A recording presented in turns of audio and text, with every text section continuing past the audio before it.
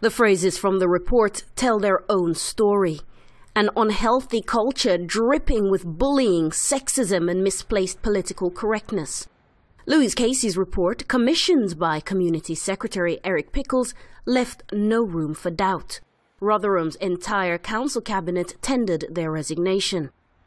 Residents had already had nearly 6 months to digest the news that 1,400 young women in the town had been exploited by gangs of mostly men from Asian backgrounds, with the council, police and social services doing very little to help victims. Justice gets done about it, you know what I mean? They get the right punishment and stuff like that, and they should be moved out of area for their own protection and put into hiding sort of things, safekeeping and different names. Obviously, I'm disappointed at the council and the way the council and the police have dealt with it. Obviously, they've let the town down.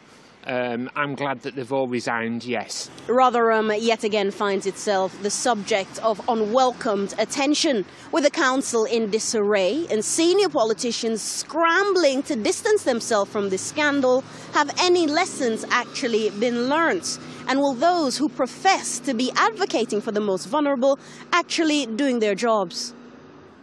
Local politicians are calling for additional resources to help victims, and residents want the story told with greater context, as it's already proved fuel for the far right. The way it's been reported is somehow worse. It's making the problem worse. It is highlighting the race issue when it's not about that. These people are criminals. It doesn't matter.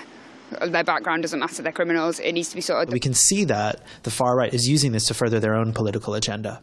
And I think what's happening is it's driving a wedge between communities, and it's reducing the kind of capacity for community cohesion that would help kind of heal after this kind of awful tragedy in Rotherham. Now the people of Rotherham hope the new measures will improve the lives for the people who live there and not as more fodder for political rhetoric. Amina Taylor, Press TV, Rotherham.